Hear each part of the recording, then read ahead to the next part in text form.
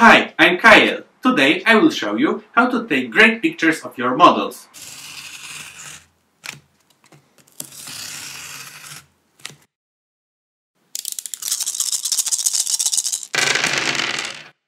Why you should listen to me? Because I have over 15 years of experience working for printed media, where I was heavily involved in many photo sessions. I even have pictures of my miniatures taken in a professional studio. And I also worked for a women's magazine. At one point I was also running professionally a TV studio. Look at the guests this day. The guy here is the current Prime Minister of Poland. And this bloke down here is our ambassador to Israel. That said, I'm definitely not suggesting that my way of taking photographs of miniatures is the way.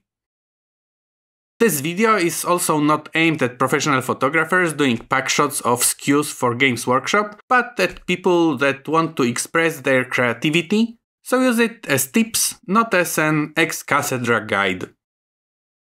Remember that my creed is to enjoy wargaming as a fun, social and laid-back hobby. So let's see how you can improve your photographs. Tip number 1. The backdrop.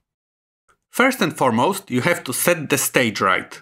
You don't need a lot of space. You would be surprised how small TV studios can be. Sometimes the host can't even rotate in his or her chair without knocking walls. Let's start by removing the clutter. This Venetian vase of Murano glass is a piece of art, but it is still not fit to participate in the shoot. Moving on to creating a decoration.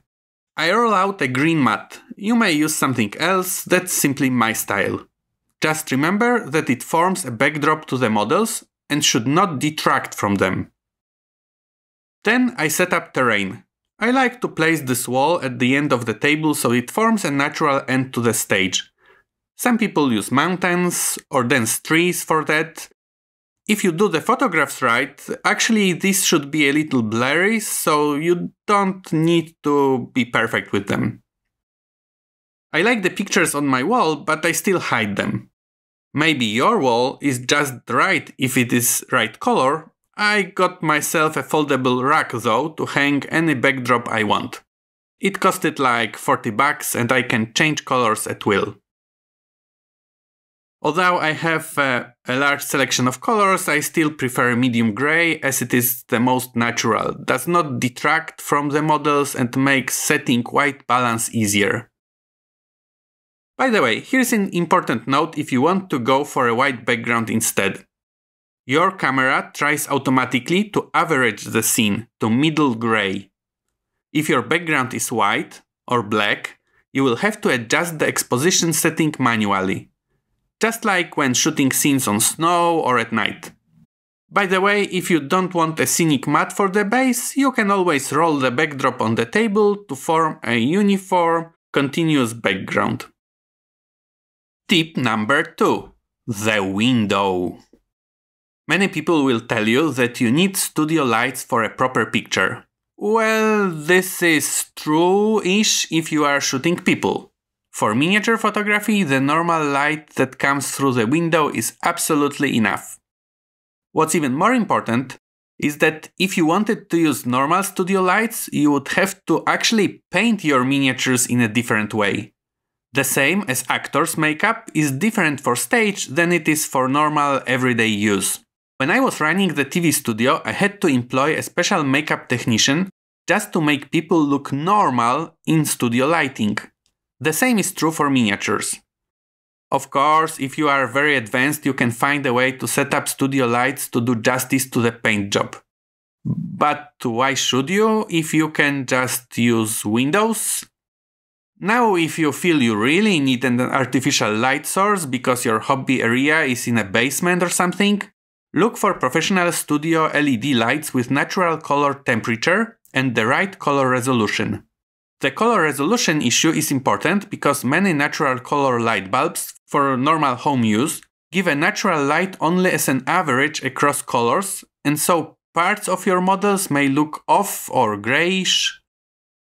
I paid around $20 for this professional LED light.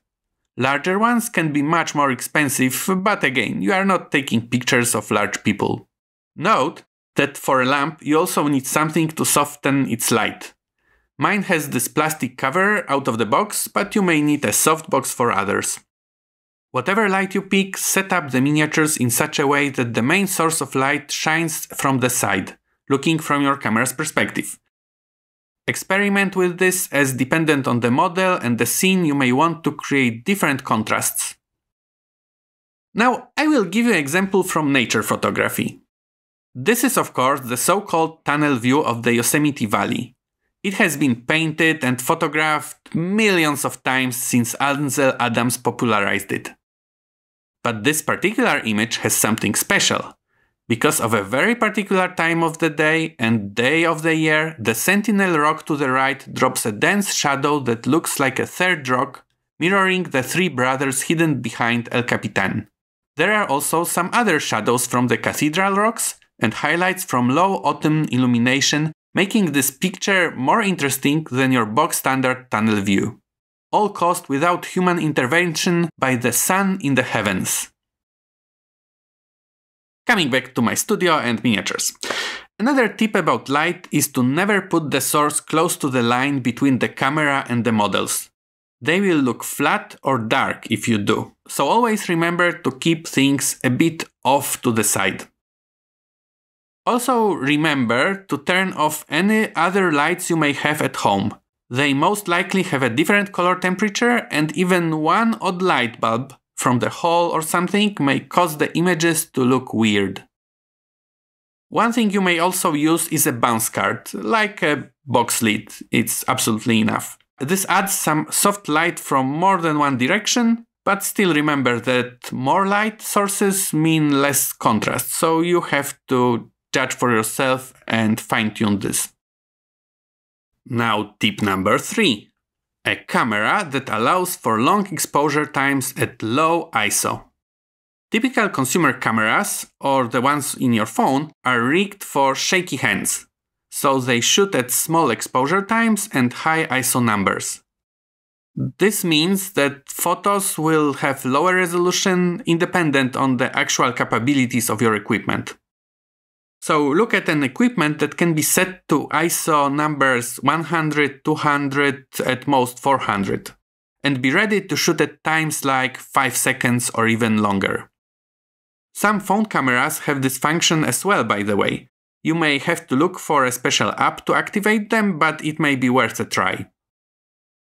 Look at these pictures. The one shot at higher ISO, shorter time, is a bit blurry and the colors are less defined. Number 4. A tripod. If you want to shoot at longer times, you will need a solid tripod. Unfortunately, as tripods are meant to dampen inertia, they have to have a lot of inertia themselves. This means that heavier tripods are generally better than lighter ones. So get yourself a heavy one. Note that you don't need a remote for your camera. It's nice to have, but it will work as well if you set the camera to auto-fire after a couple of seconds. Now, don't shoot simply by pressing the button, as this will shake the camera a tiny bit and we are photographing tiny things, so disturbances like that do matter.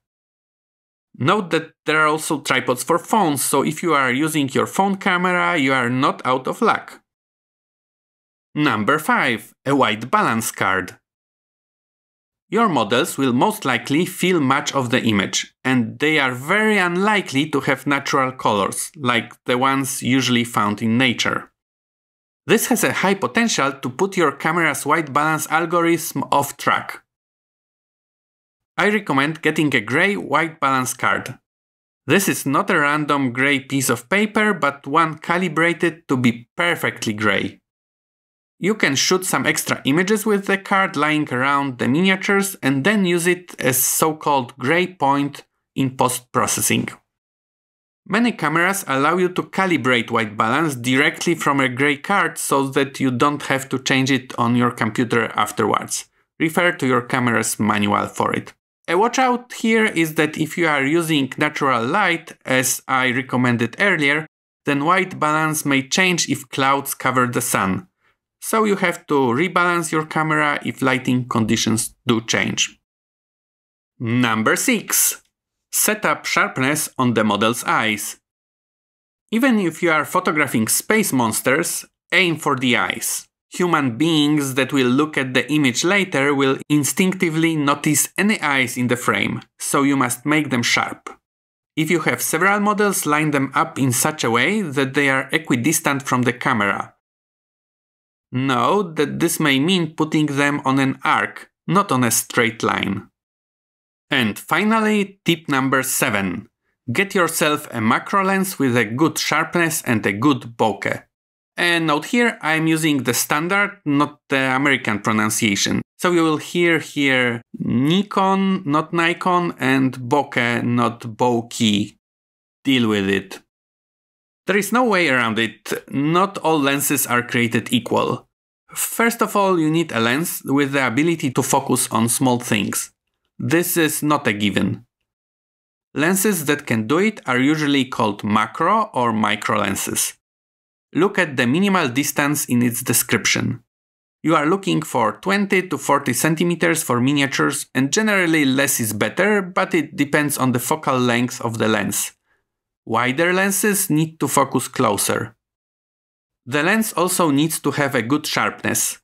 For so-called family shots of your entire collection, this sharpness has to go far to the edges of the frame, which is not given. You have to check it in the lens's specs. Even better, go to a photography-related website for a thorough review. Another thing to watch out for in a lens is its bokeh. It is how it represents the out-of-focus areas. Normal lenses have an ugly bokeh with blinks of light and contrasting dark spots. Good lenses have a creamy bokeh with a smooth velvet out-of-focus blur. This is also not given, and you may want again to do some research online to find sample images and judge for yourself. As you can see, I'm using Nikon 40mm micro and 105mm micro lenses, and I am super happy with them.